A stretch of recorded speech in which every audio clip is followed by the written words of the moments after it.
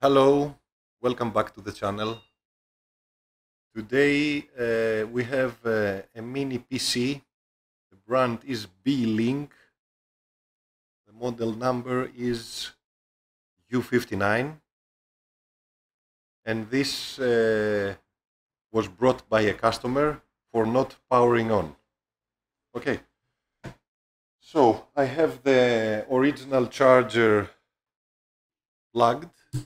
Let's check the voltage.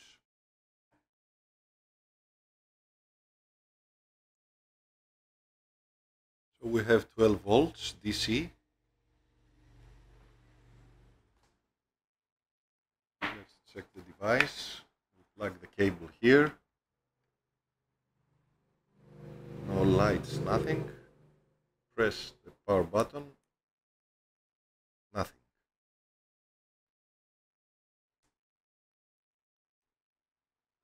Dead. And it says input 12 volts, 3 amps. Alright. Let me check with my power supply. Okay.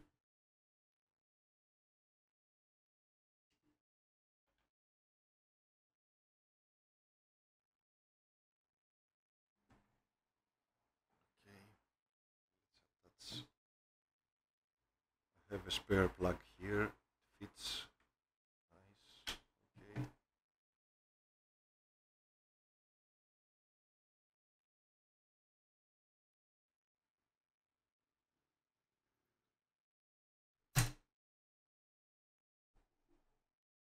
Volts. Let's check the polarity that it's correct.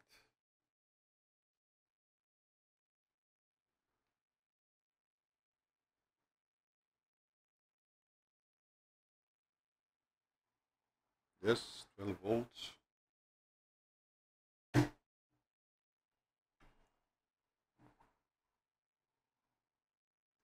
And the power supply, the machine is dead, but on the amp meter I can see 9 milliamperes. So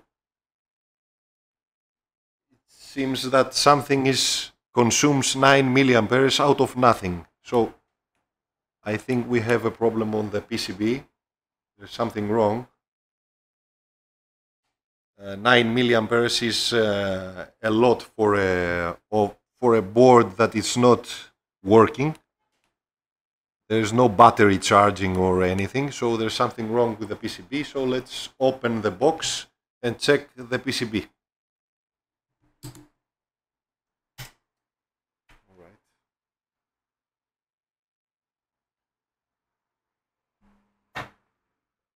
Okay.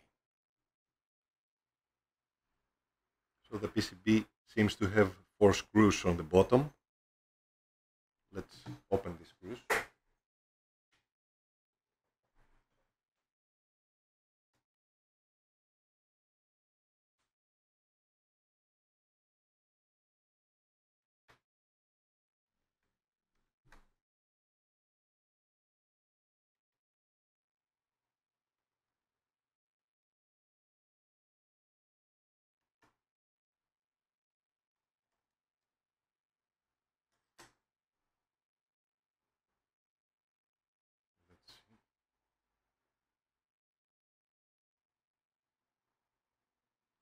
Let's use a tool.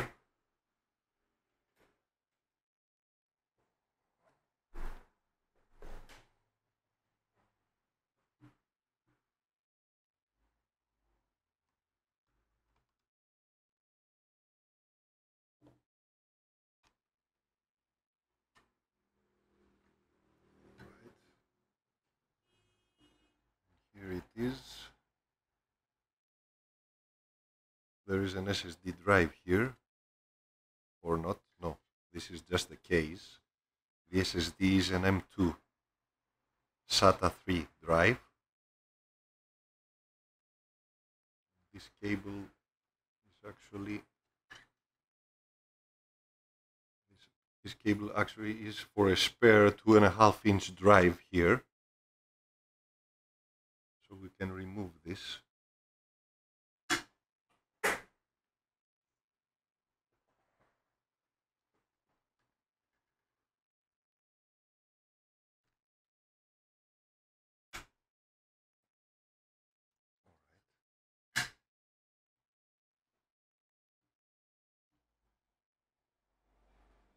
DDR4 memories, 8 gigs each, so total 16 gigabytes of memory. Wow. For such a small device, it's a lot of memory. Nice, nice build. Intel processor, very nice.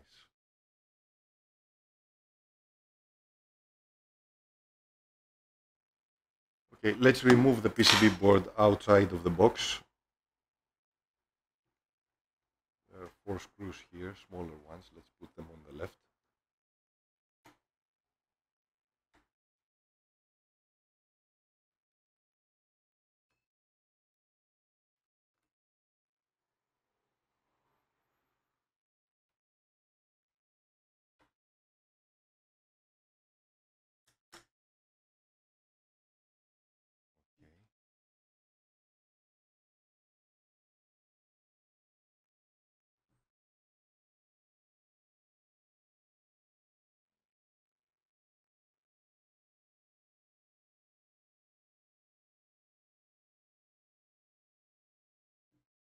Let's remove also the disk.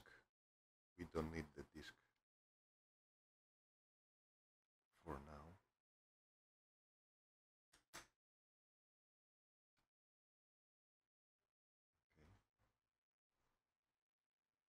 And the Wi-Fi card, they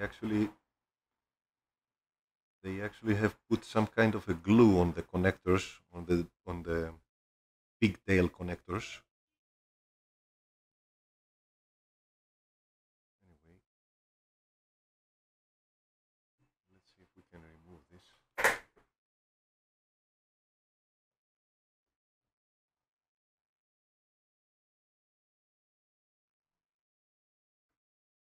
Doesn't move at all.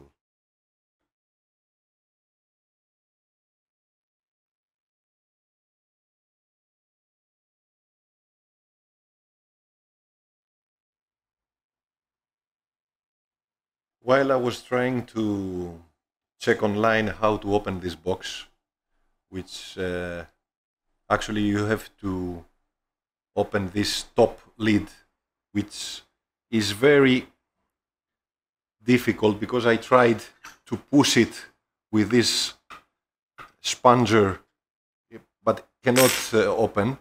I thought let's try to reset the BIOS because there is a hole here which resets the BIOS. And after I reset the BIOS and I plugged the power,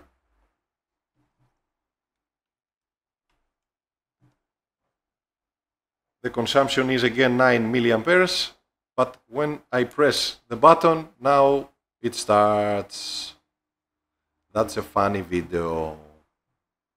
So we had the frozen BIOS actually, and there was no problem with the board. So I will keep this video. I don't know if I'm gonna post this video, but the thing is that this is the first time I get this device on my hands, and if you have the same issue, I mean you plug the power and nothing happens when you press the button, try resetting the BIOS. Just hold this pin inside for 5-6 seconds, release it, take off the power, put it on again and try to start it up and it will start normally. Okay, so that was the video. Thank you for watching. Like and subscribe if you want, and see you on the next one.